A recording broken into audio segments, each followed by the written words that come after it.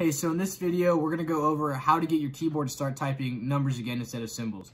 So everyone with a keyboard on your laptop or even a regular keyboard knows it's really not fun when your keyboard starts typing the wrong symbols when you're just trying to write some numbers or something. So it is pretty frustrating, but it's also a very common issue and we can get it solved pretty easily. So here's a quick rundown of what we're going to go through. We're going to check your shift key, we're going to check your number light, we're going to see if the number lock is on. We're going to turn off your sticky keys, update your keyboard drivers, press Alt and Spacebar together, call the troubleshooter, or worst case scenario, get a virus scan. So let's start.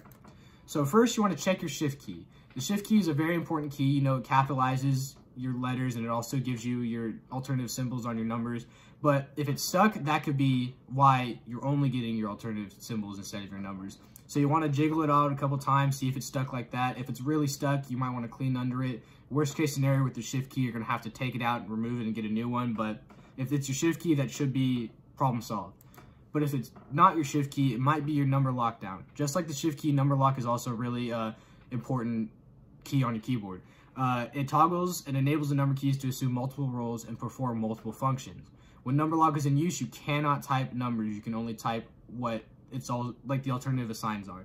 So when the number lock is disabled, you'll be able to type numbers again. So in case the number lock is the culprit, press the number lock key on your keyboard and that should solve the problem really fast. But if it doesn't, there are a couple other options you can use. So first you might want to use your on-screen keyboard. So it's provided by your Windows OS. So you want to hit the Windows key and the R key to get your run dialog box. And then in that, you're going to type OSK. And if it has accidentally been opened, the number lock has, it will be highlighted in a different color on your OSK. Using the OSK, turn off your NumLock key. In the case the NumLock is not available on the on-screen keyboard, click Options and then activate the number lock for the keyboard. And that should solve your problem. But just in case that doesn't solve your problem, there is another option. You're going to have to use an external keyboard. No, you're not going to have to go out and buy a new one, but you will have to borrow one from a friend or a colleague or someone like that to do this. So you want to plug in your external keyboard into your laptop. Once it's plugged in, any drivers needed should automatically install. After that, check to see if number lock is on. If it is on, it'll be highlighted on the external keyboard. Press the number lock key on the external keyboard and turn off the NumLock. This will disable the NumLock key on both the external keyboard and on your laptop's keyboard as well.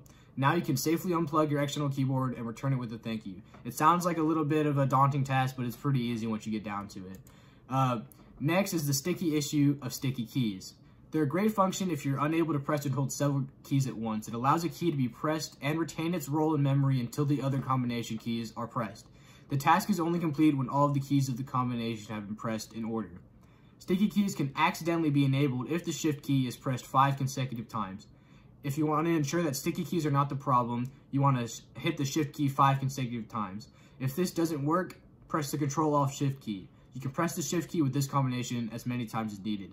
So basically, if you have sticky keys on, just hit shift 5 times or do Control-Alt-Shift and it should solve your problem.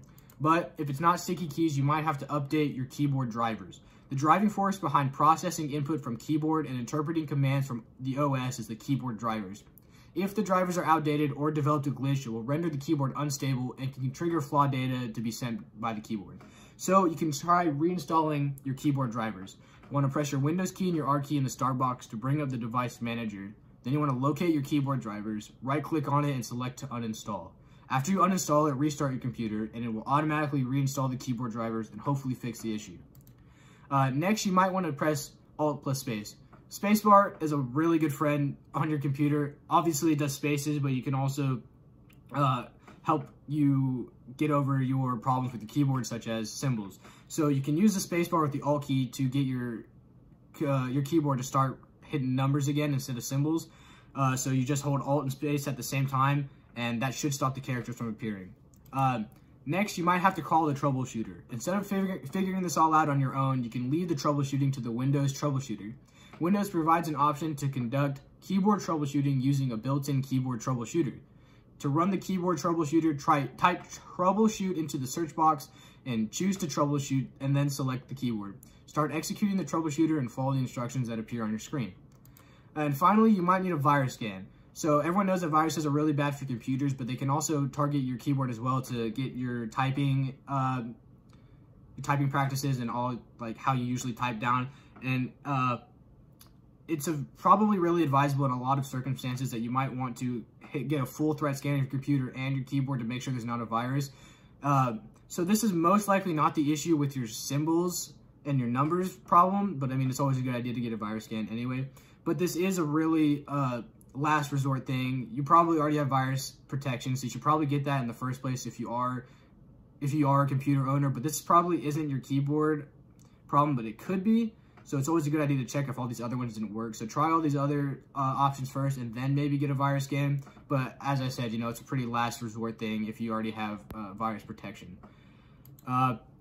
So in conclusion, I hope these solutions that I've said can be the answer to your problem. I know it can be really frustrating, but hopefully you got a simple fix to that. So if it happens again, you'll know how to do that.